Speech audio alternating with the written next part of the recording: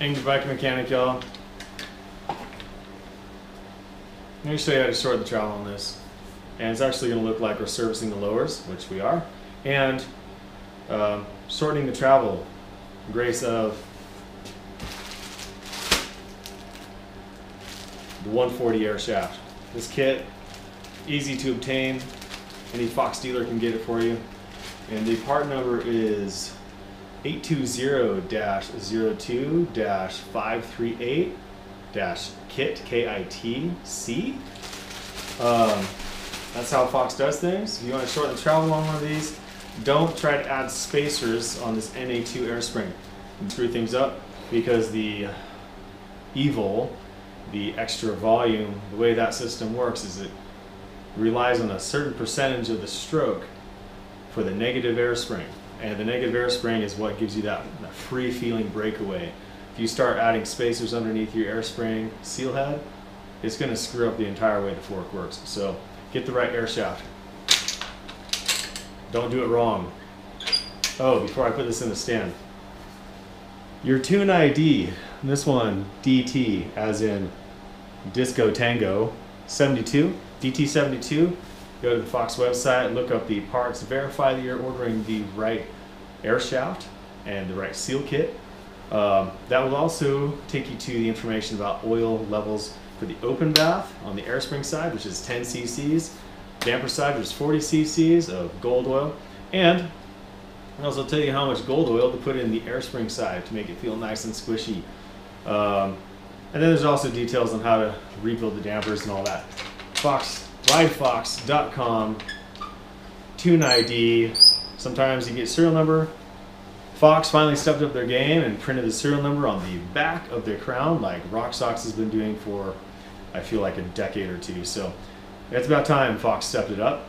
But this is a pretty sweet fork, so let's shorten it. Alright, I just press pause right here, read over the tools that you need. Several tools, plus a couple additional ones that you'll see me use through the video, like O-ring clips and things like that. Make sure you have safety glasses. Alright, look at this. There's dirt in those seals.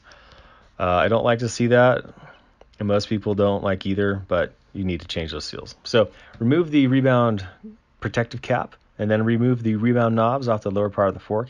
This is a 1.5 millimeter Allen key, and make sure there's no loose detent balls. Fox is notorious for this, and if so, I always like to remove slowly and cup my hand so I can catch anything that might fall out. Next step, remove the foot nuts. One's a 15 millimeter on the damper side and 8 millimeter on the air spring side, and then wipe the dust off. Clean as you go, prevent dirt from getting inside that fork. And now I like to use the Fox lower removal tools because they work so well. I screw these on about halfway and then I just hammer away. Releases them just enough, and then sometimes that crush washer doesn't like to come off. Instead of coming off with a foot nut, it comes off with a pair of wire snips. So there's a helpful hint. Wire snips, cut it in two places and it should just come right off. Next, roll the fork down and drop that oil into your oil pan. You need an oil pan. Or some method for catching oil. If you're doing this for the first time in your garage, just use the oil pan that you use for your car. Next, I use a dowel of some sort. This is Delrin that you see. You can use a wooden dowel too, and pop those seals up. These softer materials tend to not damage the upper parts of the lowers where the seal sits. That's why we use these. And pull that out and pull out those dirty foam rings. Next, I set that aside and I move over to the air cap. And I need to take a measurement of the air pressure, and then at that point slowly let the air out. And as you can see, the air shaft doesn't shoot straight back up into the fork. So that's why we do this. And then release it down to 0. Now, these forks, typically, if they're done serviced properly, the air cap and the damper cap are quite tight. So make a mental note of how much pressure it took to release those, and that'll be kind of your torque reference for putting this thing back together. Otherwise, refer to the Fox website for the torque values.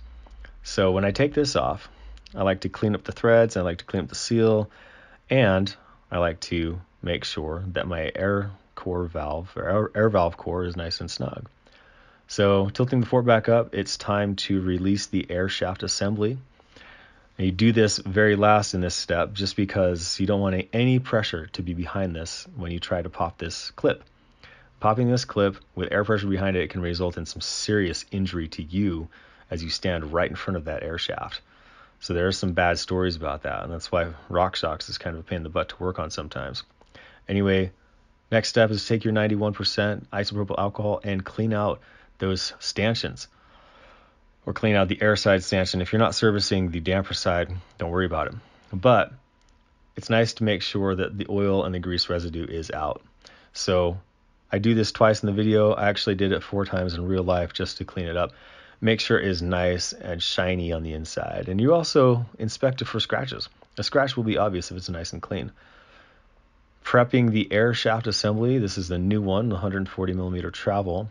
I like to set up a bunch of grease. And this one is the Slick Honey, which Fox defaults to. And you can see how I've got a little bit of a hairdo of Slick Honey grease sitting on top of that. And then just liberally apply to the seals and everything like that. Now gently insert the air shaft assembly. Do not rush this. You can't afford to scratch these stanchions. It's very expensive to replace because you have to replace the entire uppers and cut your steer tube and all that. So install that clip and make sure it's snug by giving a gentle tug on your air shaft. And then that part's done. Now insert a little bit of oil. Use the Fox Gold oil into the air side. We no longer use float fluid for some weird reason. But this stuff works really well. Make sure your top cap and volume spacers are clean, spotless when you put them back into your fork. I also like to prep the threads with some of that dynamic seal grease from RockShox. It's green PTFE grease. And then establish your torque and get back to that pressure and put that top cap back on. Right now, don't worry about inflating the fork. Don't do that as one of our final steps. When you're removing the damper top cap, make sure you don't lose any balls. This is another one. Everything on the damper side, you're apt to lose a ball bearing, which is a detent. So why I'm doing this is to check the torque of the top cap on the damper side, because the torque needs to be at a certain level or threshold in order to complete the pressing of the stanchion into the crown. That kind of helps hold things together. So you don't want that kind of thing to get loose. So periodically check it. If you're doing this in your garage, if you take your bike to a bike shop and have your fork service there, they will check it, or at least they're supposed to. But that shouldn't be loose. And I run into those top caps being loose all the time. And it doesn't matter who the maker of the fork is. Next step, going back to the lowers, clean them up.